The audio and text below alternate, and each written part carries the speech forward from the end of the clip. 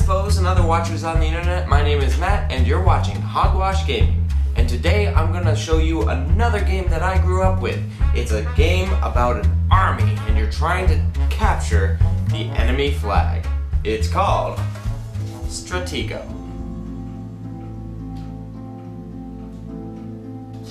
The goal of the game is to try and find your opponent's flag. The flag cannot move, and any unit that is able to move can take it. The game of Stratego is comprised of 2 armies, and each army is built up out of 12 types of units. But don't worry, only half of them have special rules. The basic gameplay is as follows. Each unit can move 1 space, either vertically or horizontally. Combat occurs when one piece tries to occupy a square that is already occupied by an opponent's piece. What happens is the 2 pieces are put together and you compare what numbers they have. The smaller the number, the more powerful the unit is.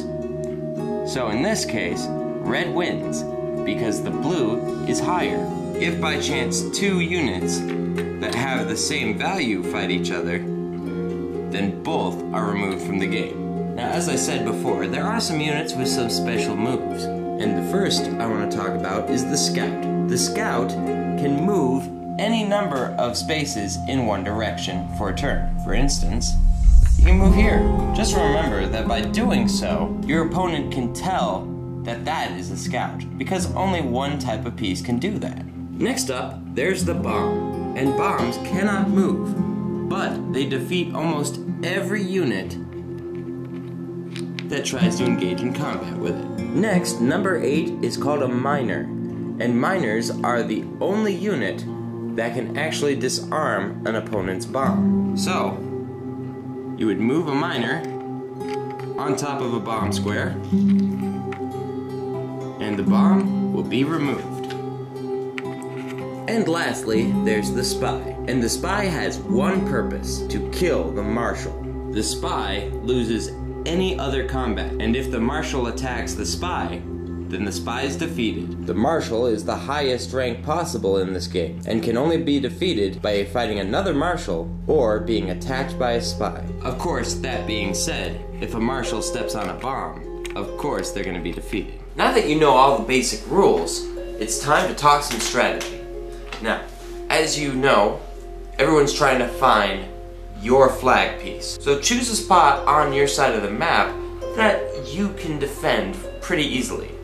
Or, if you want to throw somebody off, throw it somewhere where it's not being defended. Next, bomb placement is very important. A lot of people make a little cross shape of bombs around the flag so that if anyone comes near the flag, they will be blown up unless they're using a miner to explore the territory.